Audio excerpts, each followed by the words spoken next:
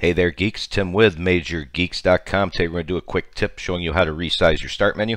It comes as no surprise to most people. Start menu is huge. Some people want it to look like Windows 7. Some people want to pin, unpin, resize, blah blah blah, all this stuff. Some people want to make custom folders, change their names. Tons of stuff you can do in here. Now here's one I never discovered. The simple way to resize it. Let me know in the comments if you knew about this, because how I've missed it for all this time is beyond me. So go ahead and click Start. Move your mouse into one of three spots.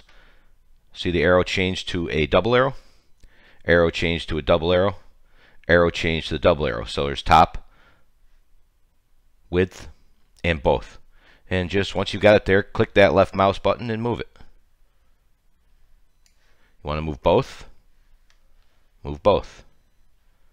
How did I not know about this? Look at that. And obviously this way. And we can put it back by pretty much minimizing it to any size you want. So kind of take note of where you started in case you like it where it's at. And honestly, that's it.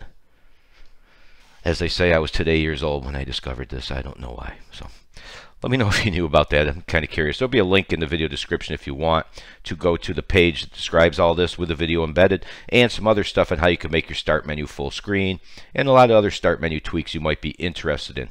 And there you have it. Thanks for watching as always. See ya.